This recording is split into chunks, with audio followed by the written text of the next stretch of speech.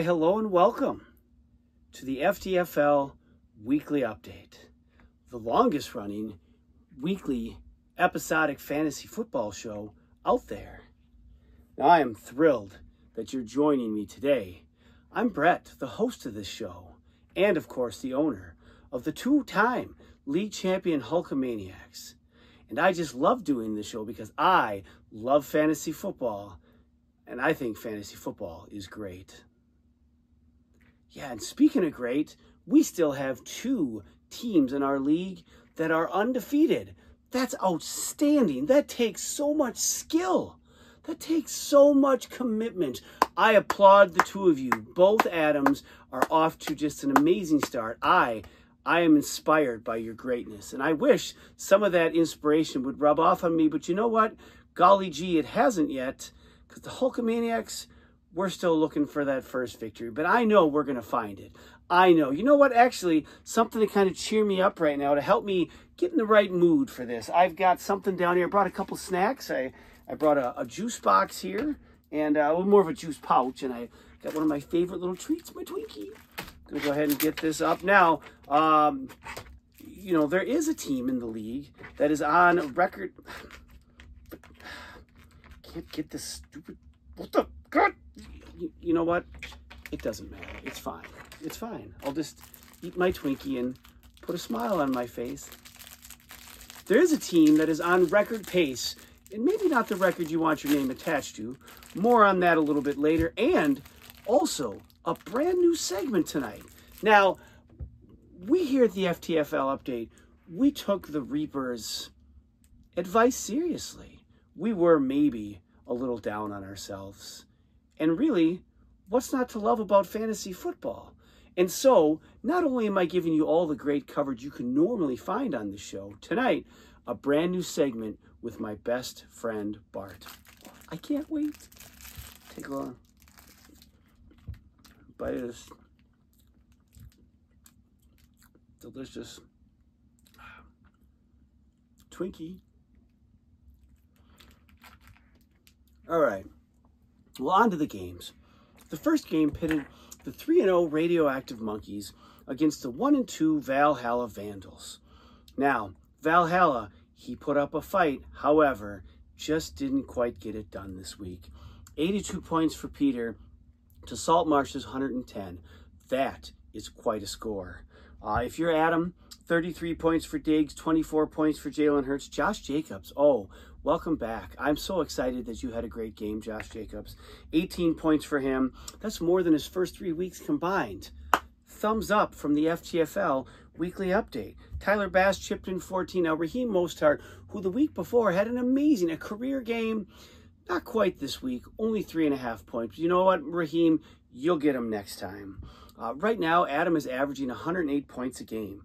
In last season, he averaged 86. The season before that, 72.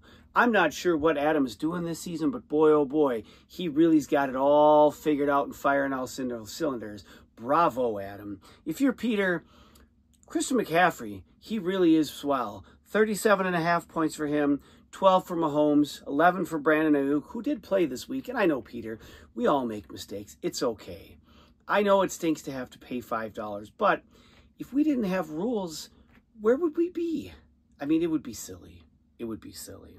4 of Peter's players were 3 points or under, which probably led to him losing, but that's all right. He falls to 1-3, but it's not 0-4. It's not 0-4. Next up, the other 3-0 team, the Southbound Pachyderms. Now, when I think of the Southbound Pachyderms, I often try to figure out which is my favorite pachyderm. Is it the hippo?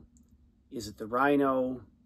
I mean, I'm a big fan of the pig and all of its delicious cuts and meats that it provides. But in the end, I think they're probably all just really great creatures. Anyway, sorry, I digress. Adam's team comes in at 3-0, taking on the Architect at 1-2. Now, of course, Matt has had a lot of points on his bench, has really struggled to figure out who to start. And that trend sadly continued this week. But I look at that and I just know that, Matt, you're this close, buddy. You're this close. Keep it up.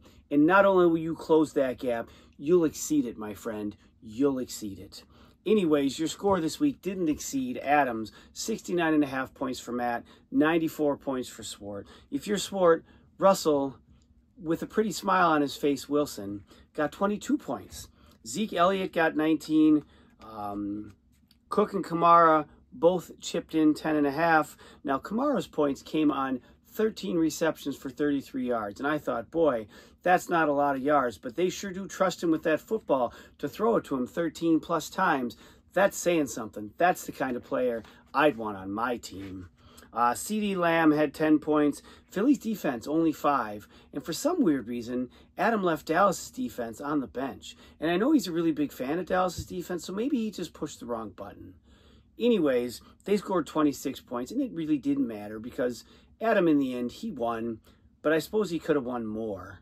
But that's okay. If you're Matt, Kyron Williams had 21.5 points in a career game. Bijan Robinson had 10.5, and Tua scored 10. 4 players were at 4 and under, including George Kittle. He had just a half a point. And poor George, it was his worst game since Week 12 in 2021, where he's had at least 1 target. I know that's not the kind of games he wants to put up, especially for Matt. But you know what, George, Matt, next week, you'll get him. I promise. Now, Matt did again have 67 points, not quite the 70 plus of the last 2 weeks. So you know what? Things are already looking up. Way to go, Matt. All right, last game here before our brand new segment. Team, you know what? John's team.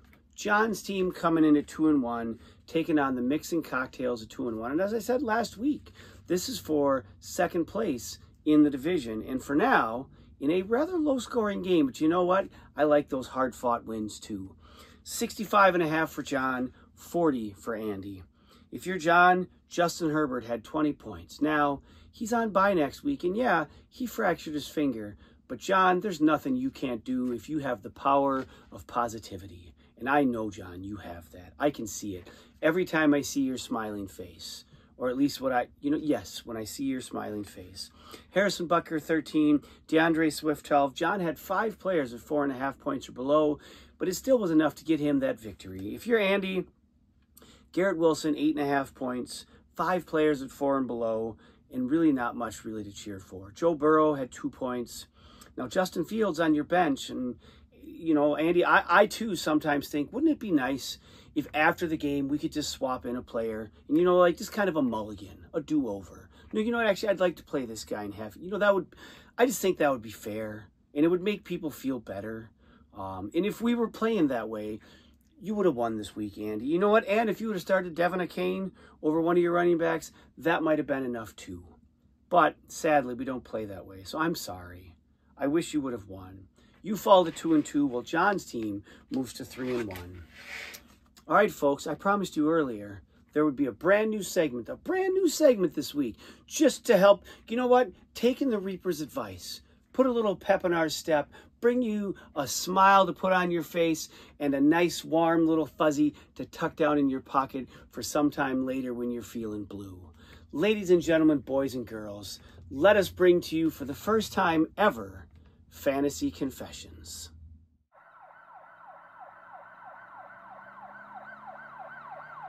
Well, hey there, everybody. It is your good friend Bart, and welcome to the inaugural edition of Fantasy Confessions. Now, let me explain what this is.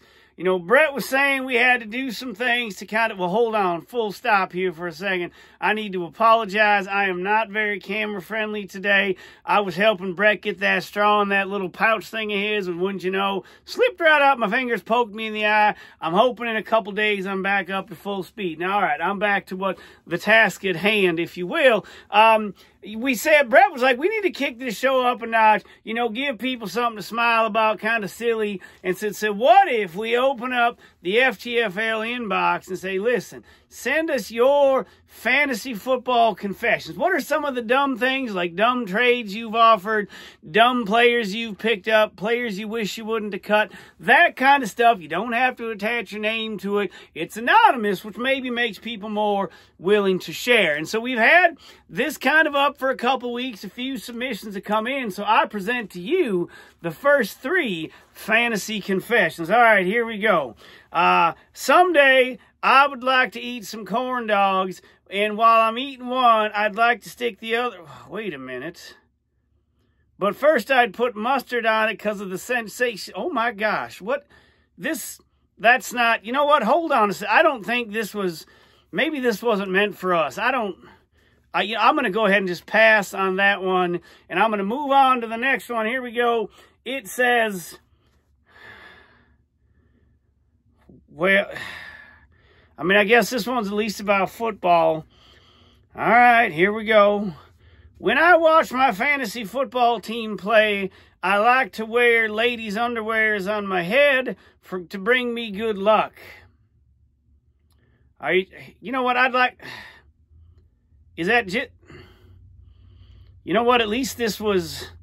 I guess this was at least about football. It wasn't exactly what I think we were going for, but you know what? I feel like we're picking up some momentum. All right, here's the last one. It's a bit short. It just says, Saturday night, a pool full of Jell-O, your mom. Now, wait a damn minute. What the... You know what? That is absolutely not what we were looking for on this show. The Fantasy Confessions are supposed to be dumb and silly things you have done in fantasy football that you didn't want your name attached to, but you wanted to get it off your chest. So you know what? We will try this again. We'll open up the FTFL inbox, send us your deepest, darkest fantasy confessions, and we'll go ahead and check back in a couple weeks. We hope you enjoyed the initial installment, and enjoy fantasy football.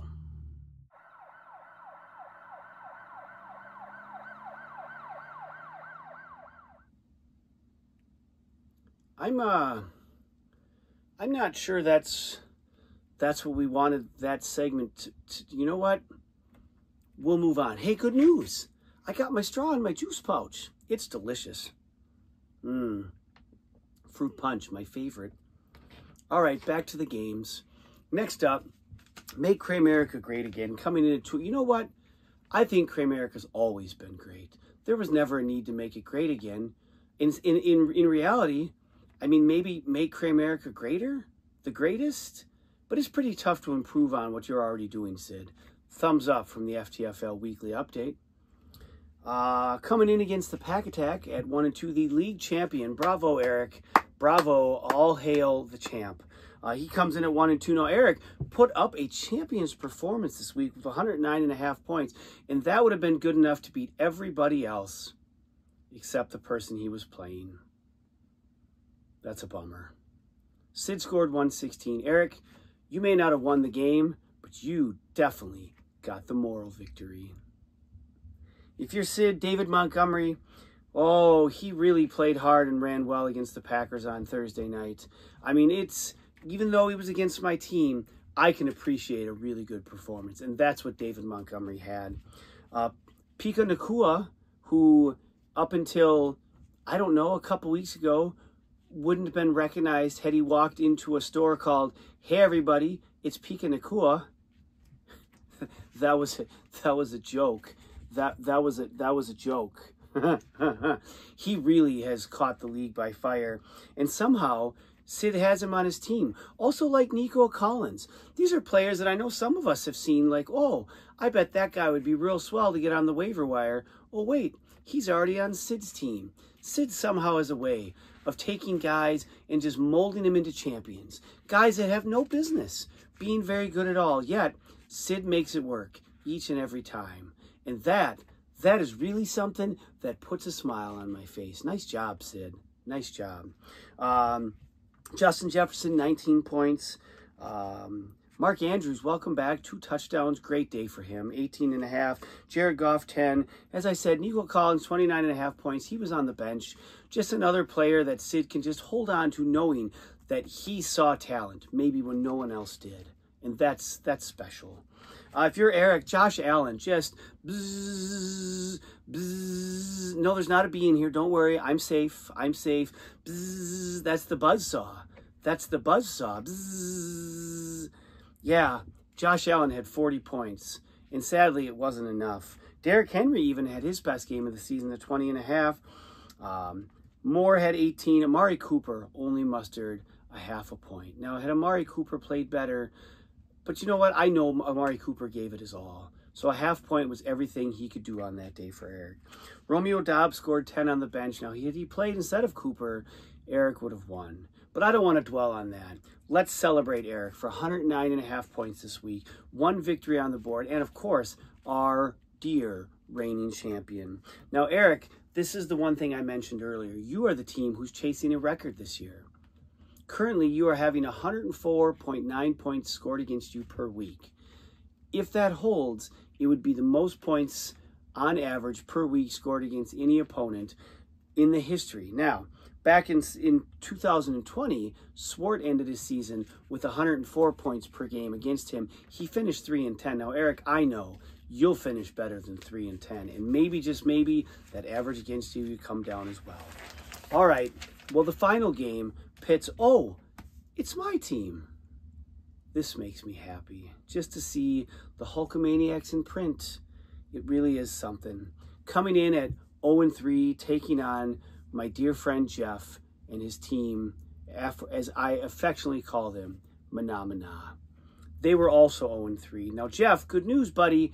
You got your first victory. I, on the other hand, am just going to keep trying, because that's what you do. Always try.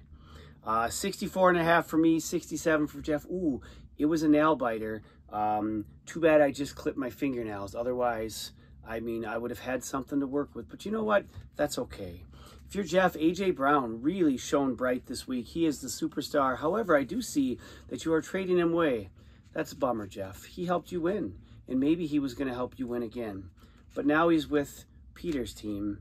30.5 points for A.J. Brown and his Swang San for your team. Dak had 10, and 4 of your players scored 4 points or less. And you did have 21 points on your bench. So really, not many points at all this week, but in the end, it was just enough. If you're me, Jordan Love had 18 points. Brandon Aubrey chipped in 12. Amon-Ra, 10.5. Kenneth Walker III, 10 points. Aaron Jones, half point. Now, we didn't know that Aaron Jones was going to be on a snap count. That would have been useful information, but that's okay. I don't want Aaron Jones to get hurt again, and I'm just glad he was able to get out there and touch the ball 5 times. It was really just gave me confidence seeing him out there again with his teammates.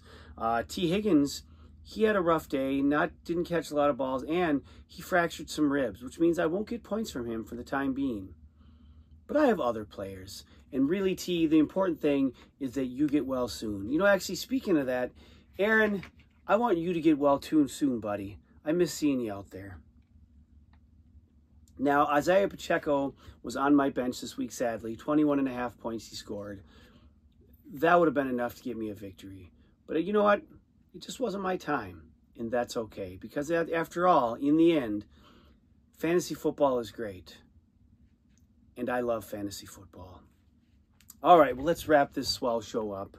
Stud of the week, Stephon Diggs, 33 points. I mean, Josh Allen, 40, and Christian McCaffrey, 37.5. Both of those guys outscored him. You know what? Usually I wouldn't count them because it was in a loss, but you know what? Let's share the wealth. You three, all three are the studs of the week. Yay! The dud of the week, you know what? There's no reason for me to put anyone down. There's no reason for me to mention that Joe Burrow only scored 2 points after being traded to Andy. That would be unfair to Joe Burrow, so I won't do that. There's no dud of the week. The cringy, I mean, again, I feel bad, you know, poking fun at someone. You know, even though I made a couple terrible mistakes this week, I know I'll learn from them. So me swapping Pacheco out for Higgins isn't really something that I guess needs to be mentioned as cringy worthy, so I won't talk about it.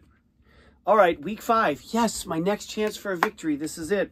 The Radioactive Monkeys coming in at 4-0, taking on Kramerica's been great all along at 3-1. This one is going to be a battle for first place. Wow, it's going to be something. Next, the Southbound Pachyderms coming in at 4-0, taking on John's team at 3-1. Yet another battle for first place in the other division. The Mexican Cocktails at 2-2, taking on me, the Hulkamaniacs at 0-4, in the first annual Brother Bowl. Pack Attack coming in at 1-3, taking on Mana at 1-3, and lastly, but definitely not leastly, my dear friend Peter coming in at 1-3, taking on my other dear friend Matt at 1-3. So far, almost everybody has a victory, but everyone has been having fun. And I know that I had fun. I hope you've enjoyed watching the show. Until I get to see all of my dear friends again, peace.